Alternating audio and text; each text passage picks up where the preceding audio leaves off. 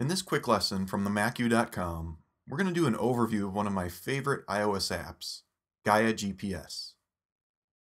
If you enjoy outdoor activities like hiking, biking, camping, overlanding, hunting, etc., GAIA GPS can be a great tool. It provides a ton of different, highly detailed maps that can be downloaded for offline use. Let's jump right into an area of the Sawtooth Wilderness in Idaho. Currently, we're looking at the base GAIA Topo map. If you download GAIA GPS, this is the map that you can use with a free account. This is a pretty good map. It's topographic, shows the trails and other landmarks like campgrounds and mountain peaks. Tap on the Info button here in the lower right for a map legend.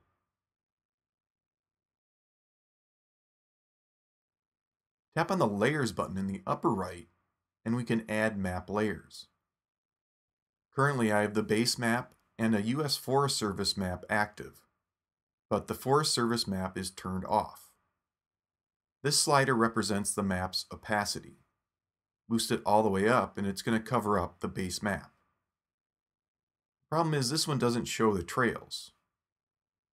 Reduce the opacity of the Forest Service map and the trails on the base map will show through. But we can do a lot better than that with a different map. So I'm going to deactivate the 2016 Forest Service map by tapping the red X here. Then we'll add the Nat Geo Trails illustrated map.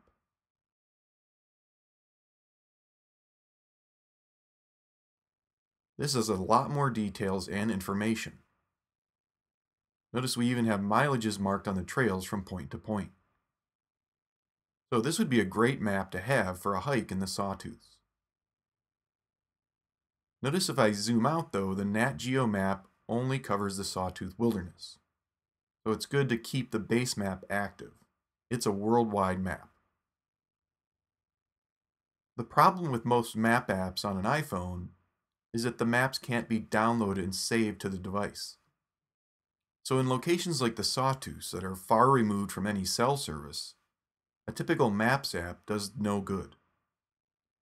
With GAIA GPS, I just need to tap the Add button and then download maps to solve that. This red box will download the area that I need. Just tap and drag to expand it. If I'm planning a hike to Upper Kramer Lake from Redfish Lake, I won't need a very big area. Notice that the zoom level of the map and how much storage space the download will need in megabytes is displayed above. If I'm planning a longer backpacking trip, say all the way down to the Queens River Trailhead, I can expand the downloaded area.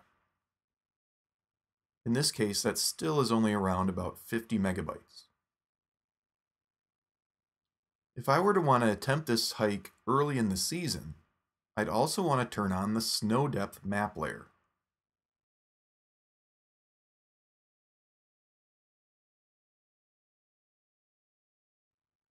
Dial back the opacity of this, and it overlays nicely on the Nat Geo and base map layers. Zoom out and we can see the current snow cover here in the United States. The Sawtooths are still covered in pinks and purples, which means there's probably around 100 inches of snow up there. So let's download this map.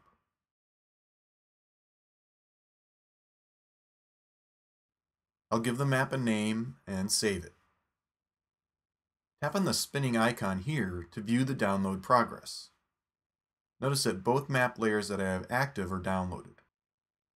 Once that's complete, we can jump into the Save tab and then Maps to see our downloaded maps. Notice that these can be pretty large downloads if you need a large area, like I did for some backcountry drives in Death Valley. Once you're finished using the downloaded maps, they can be removed from your device to save storage space. Once you have maps downloaded, you can then track your route over them with the Record button here. Finished tracks are also available in the saved folder.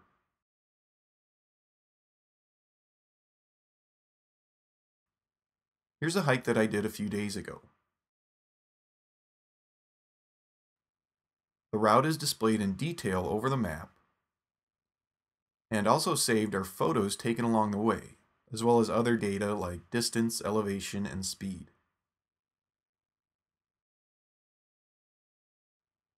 So that's a quick overview of Gaia GPS. If you'd like more lessons on this app, please let me know in the comments below or with an email to info@themacu.com. Gaia GPS is a free download, but to access other map layers and to download any maps, you need a membership.